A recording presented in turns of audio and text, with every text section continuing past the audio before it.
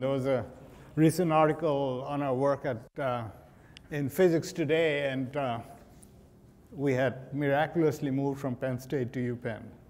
So, Fraser, don't feel bad.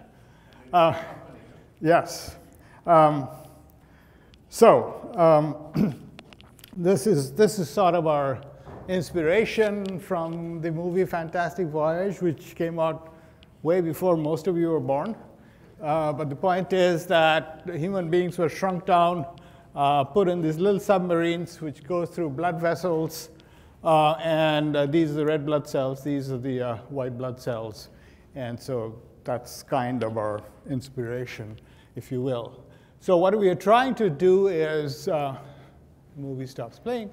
But anyway, we're trying to make synthetic active matter that communicate with each other and do complex functions. And of course, these are systems driven out of equilibrium by use of energy. And to do this, you need two components. First of all, you need something that can act on a given information and that can move. And you need, of course, the information to act on. And in this case, the information is in the form of chemical gradients or optical gradients and so on. And the combination of the information and the information processor will then lead to collective behavior, emergent behavior, whatever you want to call it. So what I want to talk about are some potential applications. For example, motion-based targeting. As I said, information processors, how you can create catalytic cascades, how can you create pumps, sensors, and of course, how you can use these to tune rheology of the medium. So all in 20 minutes. Okay? All right, here I go. And of course, there are interesting materials applications because these are dynamic systems. They can optimize the performance by evolving their structures. They can work collectively. And since they're self-powered objects, they're not tethered to any power source. They can move around and sense things and so on. So before I proceed, let me stress that you can, of course, move charged particles by an applied electric field or magnetic particles by a magnetic field. That is not what we're interested in.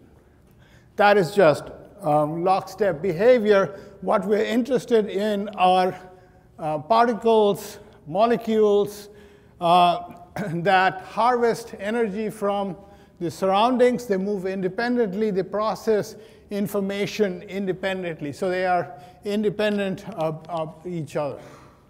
And so since this is a molecular motors meeting, I will talk about something that is a molecule. And in this case, the molecules are enzymes, which typically are 5 to 10 nanometers in length, or size, rather.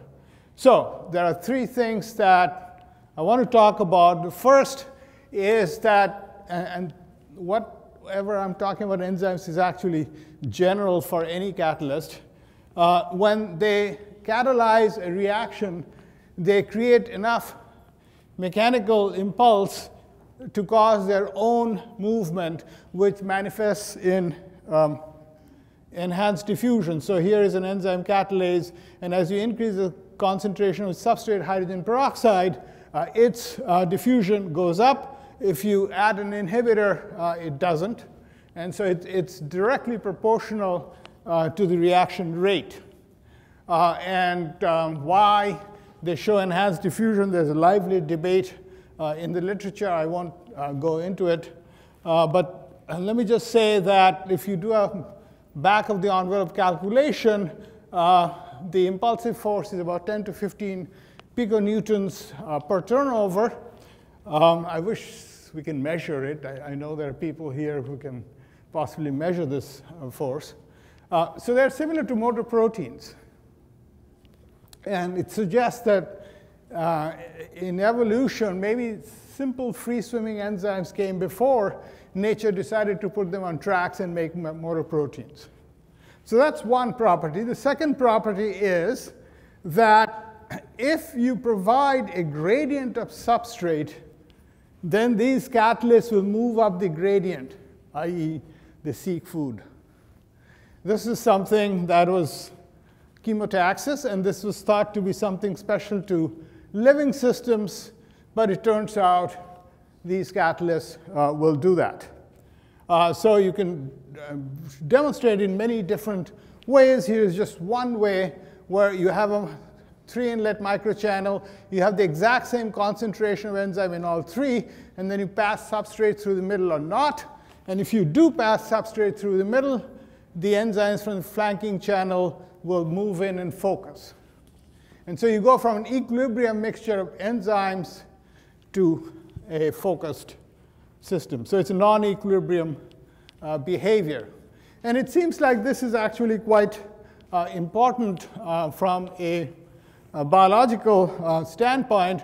For example, it's known in biology that you have these enzyme cascades, where the first enzyme makes a product, which is a substrate for the second enzyme makes the product, which is the substrate for the third, and so on. And what the biologists have found out is if you provide the substrate for the first enzyme, all the enzymes in the cascade come together. And this is called metabolome. There's a reason this is good, because that helps substrate channeling. The product is handed over to the next enzyme, and the next enzyme, you don't lose it by diffusion into the bulk, and so on and so forth. But the mechanistic question is, why do they come together? And they do come together. You can see these dots. These are these metabolomes where the enzymes in a cascade have come together. When the substrate is exhausted, they disperse again. So why do they come together? Well, our hypothesis was very simple. It's just chemotaxis. The first enzyme makes the food for the second. So the second goes towards the first, because that's the source of its food. The second makes the food for the third. So the third goes to the second. And so everything collects. And when the food is exhausted, they disperse. And you can show that by, for example, taking the first 4 enzymes of a glycolysis cascade. And you can label the first and the fourth enzyme. Again, a 3-channel microchannel. You can put the first 2 in this one, third and fourth in this one. Pass D-glucose, which is the substrate for the first enzyme. And so the hexokinase moves in directly. This has to wait till its food is produced. And then this, then this. So there's a time lag between the first enzyme chemotaxing and the fourth enzyme chemotaxing. And you can see this clearly. This is hexokinase. This is aldolase. And so this is an example of collective assembly at the molecular level. And one talks about how information arises from energy or chemical gradients. For example, we are obviously not random peptides with random sequences of amino acids. And the question is, how do these sequences arise? How does the energy lead to information? And I think chemotaxis is one possible mechanism for this. Because if I have 1,000 proteins, and if I put the substrate for one of them, if it's an enzyme, only those that are linked by a catalytic cascade will come together, and they will come together in a time-dependent manner. So I think this is one way of directing molecules. You can do separations. For example, if I have proteins that are exactly the same size, same charge, how do you separate them? Well, if they're enzymes, I can. I will put the substrate to the top channel, a mixture of the enzymes to the bottom. Only the active enzyme, or the most active enzyme, will move up and go out of this. So you can do separations. OK, so the enzymes move around when they're working. what do they do to passive particles, inactive particles? And the answer is their diffusion goes up also. And I won't walk you through the experiments, but we've looked at different passive particles in solutions of enzymes, and the enzyme is catalyzing a reaction. And again, this might be quite important. There have been several papers, this is just one of them, which showed that in bacteria, if you shut down all the enzymes, they go into a glassy state. And in fact, it is the enzymatic action and not just the motor proteins. It's the enzymatic action that fluidizes the cytoplasm. So we think this is because of the kind of things that we've been observing. You can go to bigger things. You can go to liposomes and polymerizomes. You can enclose enzymes in it. You can control their activity by controlling the size of the aperture. You can shut them. You can open them. You can move them by chemotaxis, as I just said. You can load them up so they can deliver a payload. So positive chemotaxis of the type of what I just told you have been reported after our publication. This one is what I think is fairly remarkable, where because your brain has more glucose than your blood, you can make one of these things with glucose oxidase in it, whose substrate is glucose. And then this guy will go across the blood-brain barrier by chemotaxis. And we've now also seen that you can not only move towards but away, depending on how you engineer the system. So you can program these things. You can use them for treatment. So for example, this is just one example. Bladder cancer, there's a lot of urea in the bladder. And so here your motor is urease. Okay, so you make particles with urease as your engine, if you will, and they will move around as long as you have urea present. And what this paper shows is that these active particles can penetrate these cancer cells much more efficiently than any inactive particle. And so this is, and there have been other examples that have been shown where you can do this. So enzymes show enhanced diffusion when they're catalyzing a reaction. They chemotax. If you nail these suckers down so that they can't move, then the mechanical force is transmitted to the fluid. They act as nanopumps or micropumps. Very simple. You just take the enzyme, attach it to any surface. You can put in tracer particles so you know where the fluid is moving. You add food, substrate, and depending on the enzyme, depending on the enzyme, you have flow. Okay, that's very useful. I've been pressing random buttons here. Okay. Depending on the enzyme, the fluid will move out or move in. And here's just one example. In this case, the fluid is moving in towards the gold patch. And again, just like the enhanced diffusion, the enzyme, it is tied to the reaction rate. Faster the reaction, higher is the pumping rate. And so, and of course, when the substrate is exhausted, pumping stops, but you can add fresh substrate and you can recover the pumping. So there are a number of applications. These are basically sensors come pumps because they only pump fluid when they sense their own biomarker or their own substrate. So you can do all kinds of things. You can do active on-demand drug delivery, where, for example, what we showed is you can take a gel and you can hydrogel, fill it up with insulin, and you can attach glucose oxidase to them, the gel. If you put it in glucose solution, it'll pump, and it'll pump out the insulin. But remember, it depends on the amount of glucose present, because the reaction rate is tied to the substrate concentration. So more glucose you have in the surrounding, more insulin will get pumped out. So it's an on-demand delivery. You can use them as sensors for toxic substances. I won't talk about it.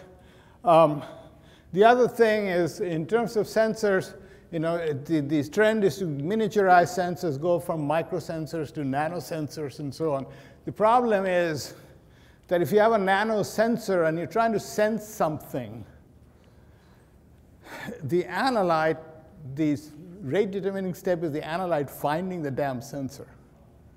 And if it's a big particle, like a virus particle, it could take days if the sensor is small. But if you house the sensor in one of these things, then these things will pull in the fluid, so it beats diffusion. By the way, these pumps are really versatile. And I'll show you the extreme example of this, which is Defense Threat Reduction Agencies has made all these mutant enzymes that work on nerve agents. And so we told them how to make a pump. So you can pump using Soman, which is a nasty nerve agent. And so these guys are pulling in the nerve agent, hydrolyzing them, neutralizing them actively. OK, finally, these flows can be used to sculpt sheets.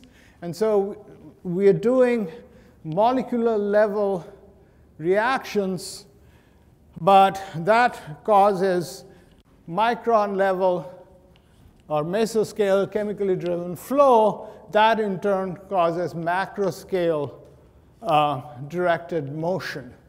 And so you can have these, I guess they are working slowly. You can have sheets, and depending on how and where you put the enzymes, you can have them make different kinds of shapes. And so you get different response depending on where the enzyme is, and so on. So I think I showed you that you can make these synthetic objects. Enzymes are, of course, not synthetic, but we work on different length scales, and with which can move using chemical energy and using chemical information or optical gradients. You start to see rich collective behavior. You can turn these around and make pumps out of these things. And so to go back to this, so the chemotaxis allows particles to sample a large region of fluid through powered diffusive motion. And the chemotaxis allows you to do non-random sequential assemblies, which in turn leads to catalytic cascades, which can accelerate reactions and so on. I told you about analyte-triggered pumping, which couples chemical sensing with microfluidic pumping, allows cargo delivery at specific locations. You can make micro or nano sensors, and that are much more sensitive because you can pull in the fluid. And as I said, you can tune the rheology of the fluid by the presence of active particles. So this is our dream. Actually, blood has a lot of fuel, glucose. And you would use glucose oxidase engines for this. This is where we are. The computer mouse, of course, has evolved quite a bit from 1968. So give us 20 years and see how close we get to this. But my point is, there are lots of possibilities with nano and micron size powered systems. And so think ambitiously and don't sell yourself short. Thank you. Thank you.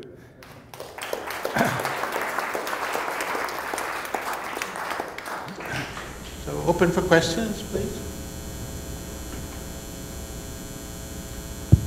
Wow. People are getting very sleepy, I think. Okay. Yes. Behind you, Allison. Me again. The pumping effect in the enzymes, there are clear potentially mechanical ways that could be happening. What happens in more general heterogeneous catalysis? So, yes, so you see diffusion, enhanced diffusion, chemotaxis, pumping, all of these in all kinds of catalysis. We have seen them with platinum particles. There have been papers using titanium dioxide, which are photocatalysts, and they actively move towards organic substrates that they photooxidize. And you can make pumps that will pump across membranes using these kinds of architectures. So yes, there's nothing special about enzymes. I think it's a very general phenomenon. Steve? Hey, a strange question maybe. At the moment you're adding the substrate and the systems move in response. If you had a system where you could oscillate the concentration of the substrate, for instance a protected glucose that you could reveal using photochemistry, you could then have a time dependence component to all of this. Yes, yes. Can you comment on what you anticipate seeing in that situation? We're trying to build one, actually. Oh. There are two things you can do. One is you can put different enzymes in series in a pump architecture, and you can get vectorial flows. The other thing you can do is you can have a slow enzyme and a fast enzyme, and you can build a clock in principle. This was first proposed by Dan Koshland as a model for bacterial chemotaxis. And so we're trying to do that. Yes, these guys don't have temporal memory, and I would love to build that into. So your point is well taken. Yeah.